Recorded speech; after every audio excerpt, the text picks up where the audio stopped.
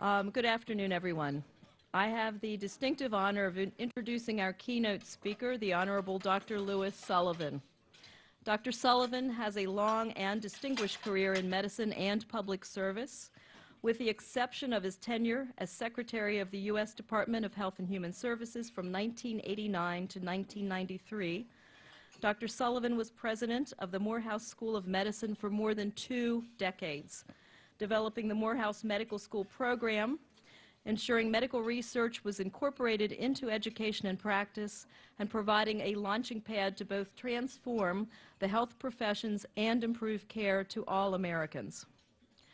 Serving as Secretary of the Health and Human Services from 1989 to 1993, his work at HHS is marked by the introduction of new and improved food labeling, the release of Healthy People 2000, a guide for improved health promotion and disease prevention, education of the public on the dangers of tobacco use, a successful effort to prevent the introduction of Uptown, a non-filtered mentholated cigarette, inauguration of a $100 million minority male health and injury prevention initiative, and improved gender and ethnic diversity in senior positions at HHS.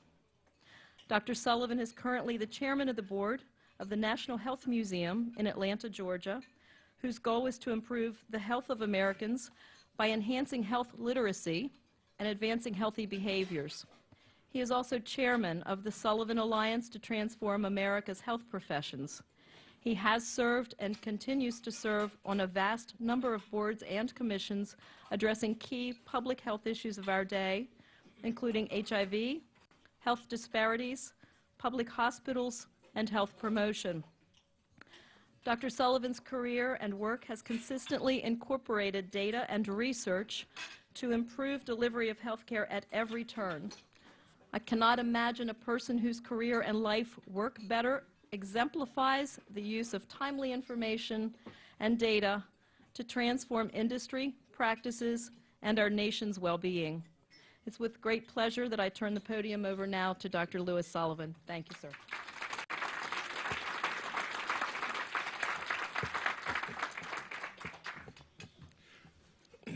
Thank you very much for that very generous introduction. And the brief time I've been here, I have enjoyed the discussion, the presentation, and the questions with which all of us are wrestling as we deal with the greater capability we have than ever before of amassing and analyzing and using great amounts of data. Well, the use of de-identified information is a topic that has gotten the attention of professionals in medicine and law, among other fields.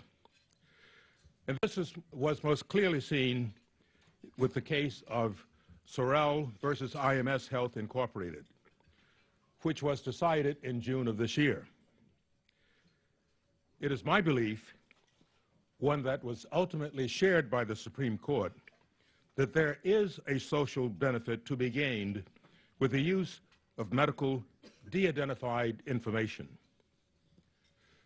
In the health sector, there's widespread agreement among practicing physicians, academicians, and policymakers that the ready availability of comprehensive information about the practices and performance of healthcare professionals is vital to identifying the substantial disparities in healthcare in the United States and to improving the quality, the affordability, and the accessibility of healthcare.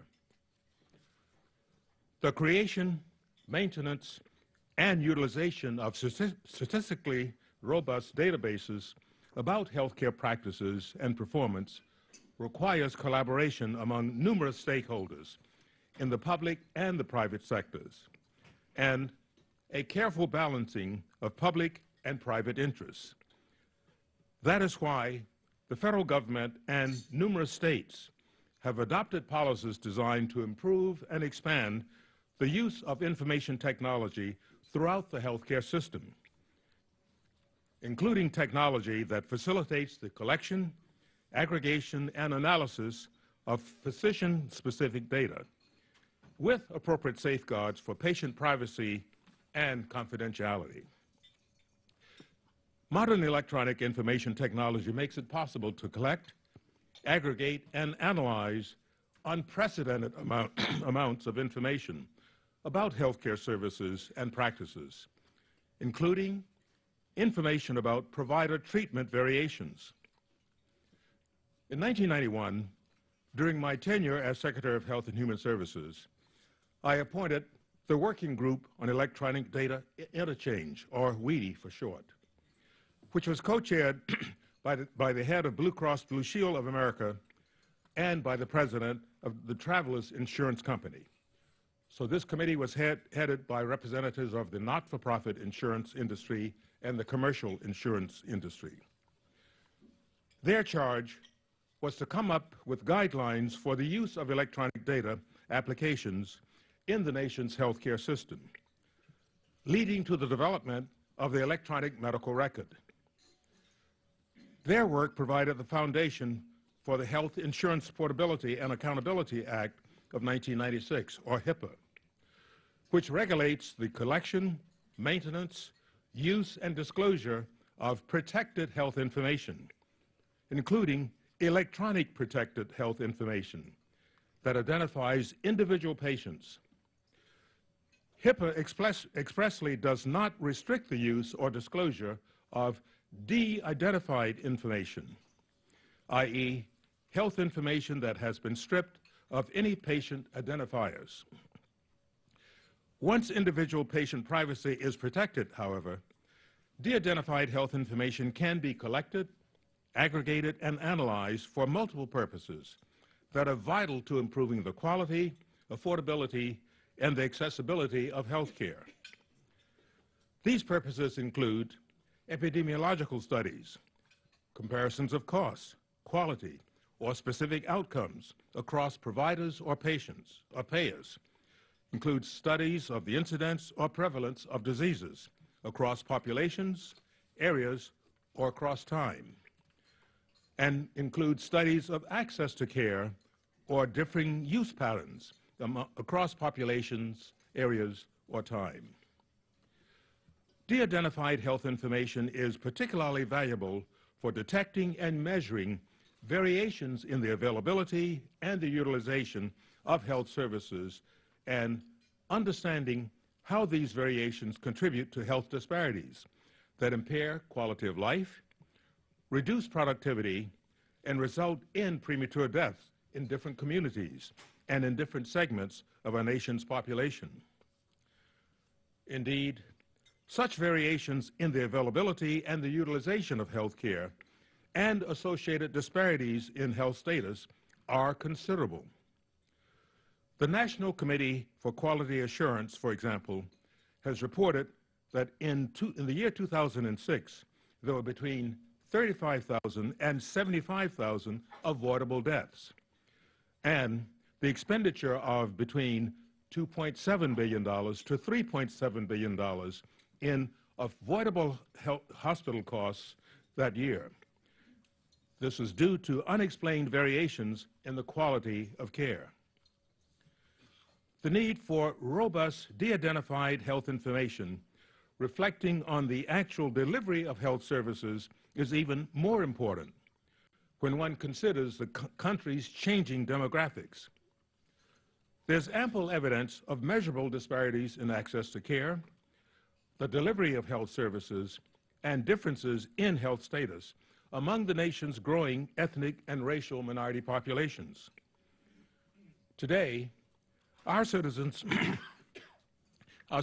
who are racial and ethnic minorities comprise 1/3 of our population. And by the year 2042, according to projections by the U.S. Census Bureau, they will constitute the majority of our citizens. In particular, it has been shown that ethnic and racial minorities tend to suffer disproportionately from the effects of chronic diseases such as diabetes, heart disease, cancer, stroke, and asthma, among others. They also suffer to a greater degree from mental health afflictions and from dental problems. conditions that usually are preventable and or treatable, with access to and utilization of state-of-the-art health care. With the widespread availability of de-identified health information, it is possible to assess how variations in access to or utilization of health services contribute to ethnic and racial health disparities, and develop strategies and techniques to address these disparities. A considerable lag frequently exists between advances in the health sciences and the incorporation of this new knowledge into the system. These lags result in increased costs in health care, as well as losses in productivity and quality of life, and an increase in premature deaths.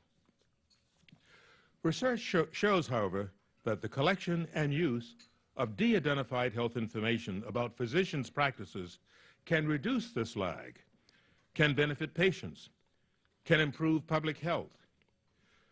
The National Commission on Quality Assurance, in its State of the Health Quality 2007 report, attributes the use of de-identified health information to a dramatic rise in the percentage of heart attack patients receiving inexpensive beta blocker drugs to prevent second, often fatal heart attacks.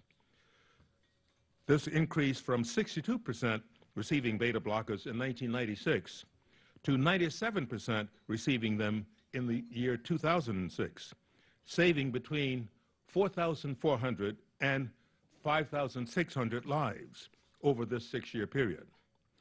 Further, improving the quality of health of tens of thousands of more individuals. In short, with ready access to comprehensive, de-identified health information about physicians' treatment practices, academicians, policymakers, and practicing physicians can first see how individual physicians' decisions align with patterns of practice across communities and with state-of-the-art health care.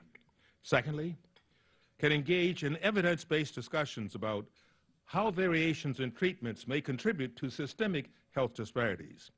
And three, can develop and adopt cost-effective practices and strategies that reduce or eliminate disparities, that improve the prevention and treatment of chronic illnesses, that enhance quality of life, boost productivity in our society, and prolong lives in each segment of our population. Such transparency in health information ultimately promotes efficiency, competition, and cost-effective personalized care, and empowers consumers about provider quality, choices, and prices. Without it, practicing physicians, researchers, and policymakers cannot see how individual practices shape patterns of health care and health outcomes. So it should come as no surprise that the collection and maintenance of comprehensive, de-identified health information is complex, time-consuming, and expensive.